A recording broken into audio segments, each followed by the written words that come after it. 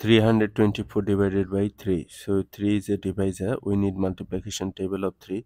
3 times 0, 0, 3 times 1, 3, 3 times 2, 6, 3 times 3, 9, 3 times 4, 12, 3 times 5, 15.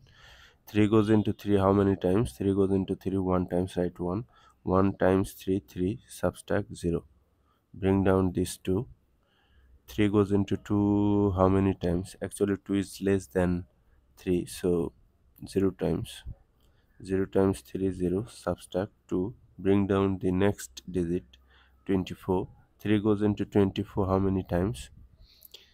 Look, 3 times 6 18, 3 times 7 18 plus 3 21, then 3 times 8 uh, 21 plus 3, that is 24, 8 times, right?